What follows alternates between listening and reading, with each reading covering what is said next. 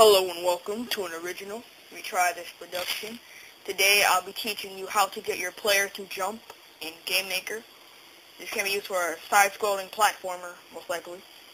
But yeah, I'll just teach you how to get your player to jump in GameMaker. So, light or pro, doesn't matter. We'll be using gravity to aid our player, so make sure he goes back down to the screen. We also need another object, a floor object.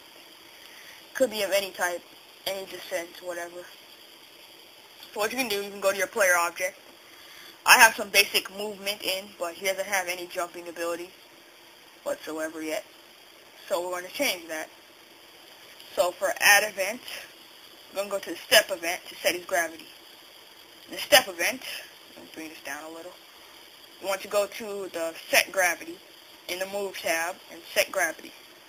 Direction 270, 0.5. Oh, hold on. I made a mistake.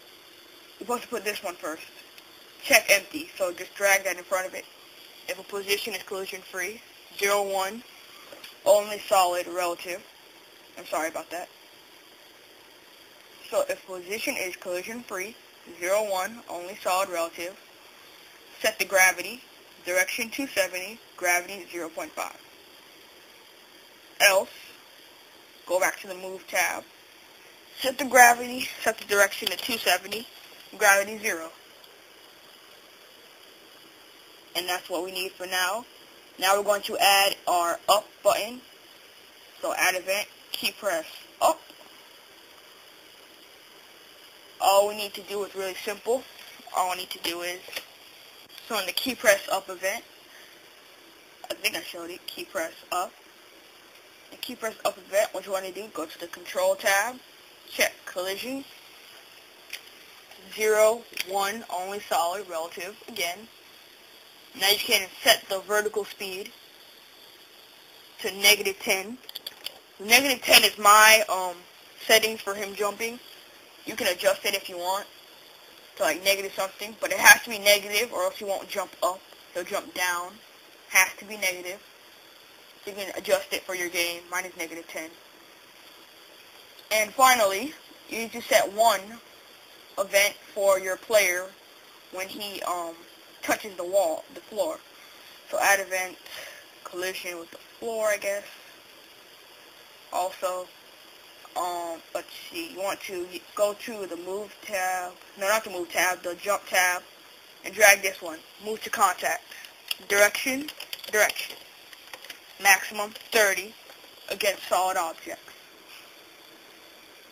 And you want to also set the vertical speed to 0. And congratulations, you have now made a jump. So let me show you what it looks like. Okay, so here it is. Here's our wall here. Here's our floor object here. Player has basic movement. Here's our floor.